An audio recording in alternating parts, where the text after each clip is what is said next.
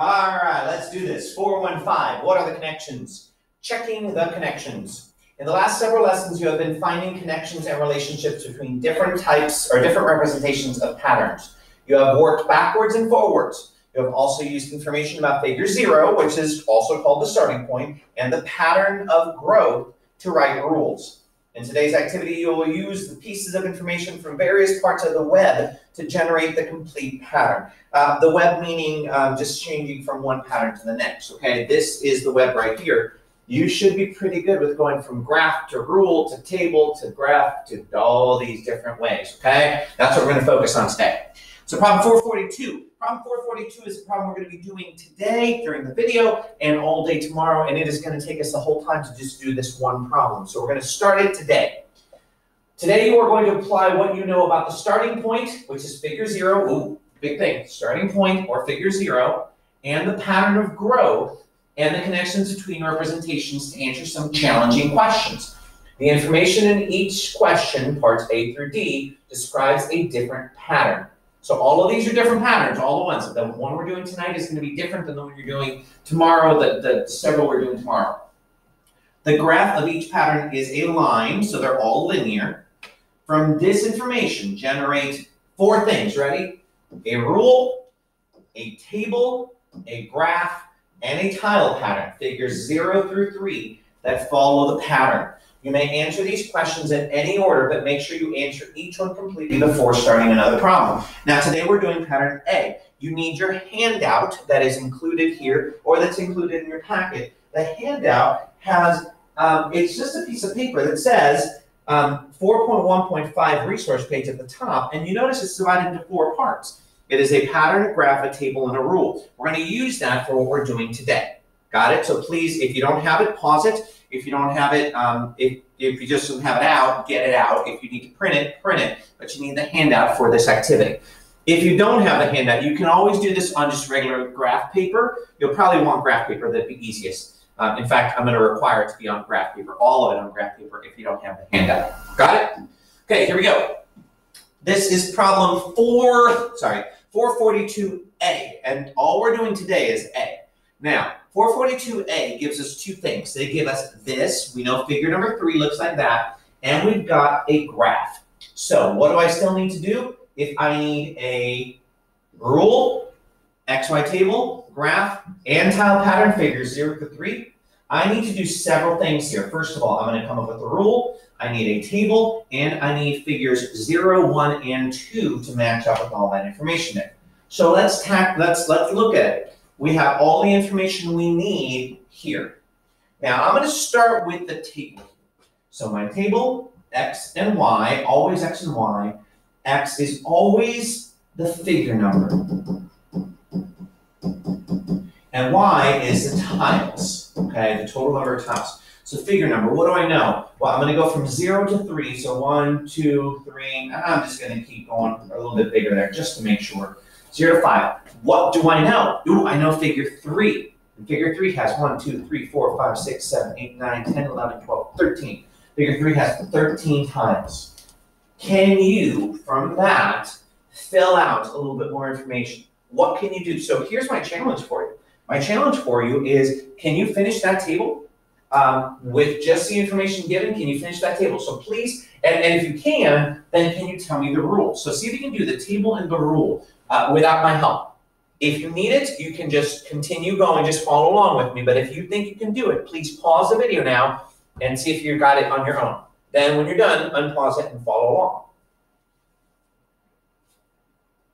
All right, so let's see this. Let's see what's going on here. Now, I know figure 3 has 13 tiles. Now, figure 3, if I look at my graph, I should be able to go up. Now, this graph is not on graph paper on purpose. Okay, so I can't quite tell exact numbers, but I do know, ooh, figure 2 has some, and right here has some, but it does, and I can't know exact numbers. I can have an approximate number, but I don't know for sure exactly where it falls. But I do know this. See this right here? This growth triangle, as we call it, this growth triangle tells me that I'm moving 1 on X and 3 on Y, which means every time I go one figure number, I'm growing by 3. I'm adding 3 tiles. Well, if I know that, then I can go to my table and say for 4, figure 4, I would have 16. And then figure 5, I'd have 19. Because I'm adding 3 every time.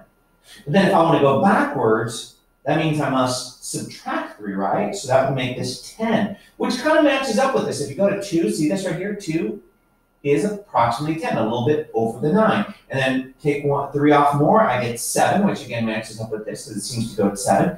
And then figure 0 would have 4, which again seems to match up. Awesome, cool.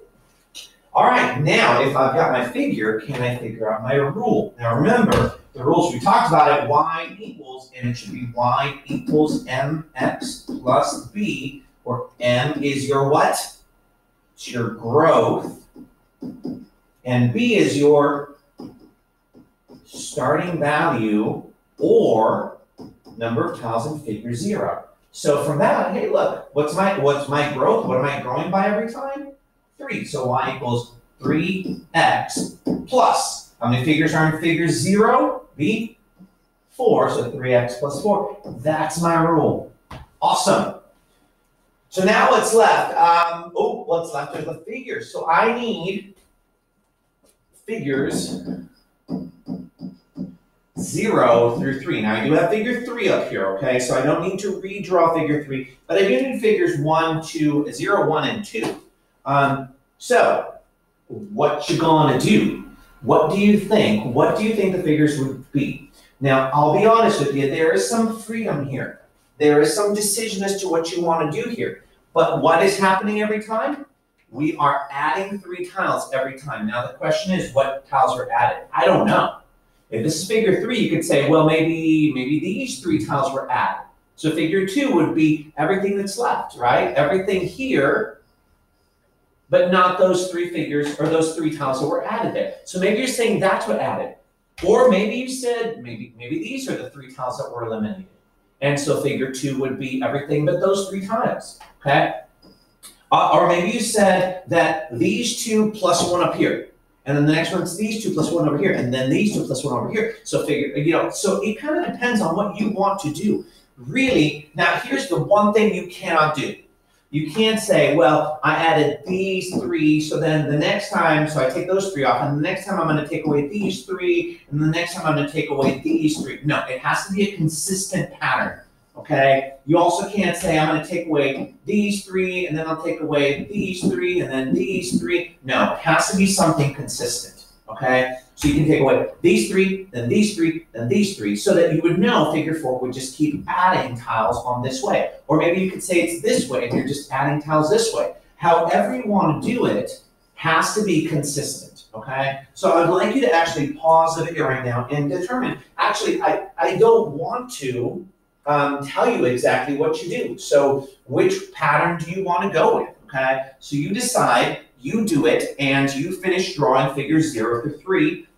So I don't care exactly where on your paper how you do it. Maybe you do, I would recommend starting with figure 3 first if you want to. So figure 3 I maybe put down here and say it was a 3 by 3 right there.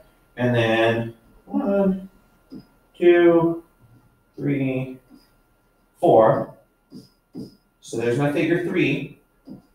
So then maybe I put my 2, my 1, and my 0, whatever. However you want to do it, but please go ahead and draw the rest of the figures. And that is it for today.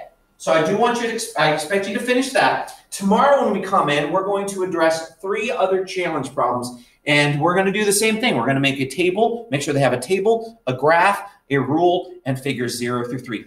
Got it? All right, please finish that by tomorrow, and I'll see you then. Have a good night.